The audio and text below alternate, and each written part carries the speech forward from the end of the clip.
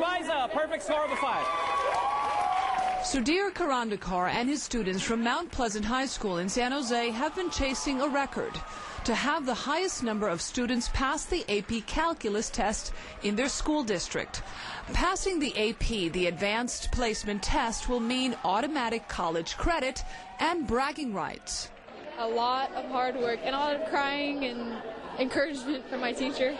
Outside of class time, the average kid in here probably put in between 5 to 10 hours per week, all the way for 2 years. Before Karandikar arrived at Mount Pleasant, only 47 students had passed the test in a span of 9 years.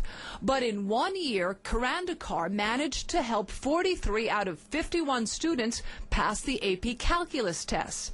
He became so popular that last September, 104 students enrolled in his class. This is home video of his students on one of the testing days. That's Karandikar delivering a pep talk. And today they found out 91 students passed, short of the 103 needed to beat the all-time record. But the school did beat the percentage record. 88% of Karandikar's students passed the test. So I'm very, very proud of you guys. Today is one of the happiest days of my life. Okay? Without everyone and all the unity that we had, I don't think we would have came even close to 91. So it was definitely a lot of camaraderie in this.